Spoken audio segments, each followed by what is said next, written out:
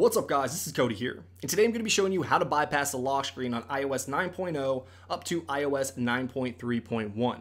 So this is really simple to do, and just to show you guys what version I'm on, if I tap on settings, you can see I'm on 9.3.1. And now all we're going to do is go to our lock screen here, and if I swipe across, you can see that I have a passcode enabled here. But what we're going to be doing is accessing Siri and then searching through Twitter. That's going to allow us to get access to contacts and photos on this particular device. So you can see right here, search Twitter for email me at. Let's see what I can find on Twitter. I found some tweets. So you can see right here, the reason that I search for that is because usually people that tweet out email me at is going to put an email address directly after that. So you can see there's an email address right here. So we're going to go ahead and tap on that.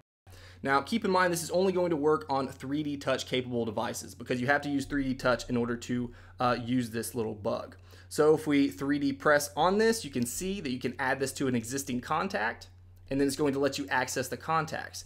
Now, if we open up one of the contacts and we tap on add photo, this is going to allow you to access all the photos, if we go ahead and allow that, on the device here. So this is definitely a major bug that Apple needs to take a look at because it's been working since iOS 9.0 and it's still in version 9.3.1. I do want to give a big shout out to Jose Rodriguez. You guys can check out his channel below if you want to. He's the one that actually found this bug. So big props to him. But of course, if you guys enjoyed this video, make sure you smack that like button. Also give this a shot and let me know if it works for you down in the comments below.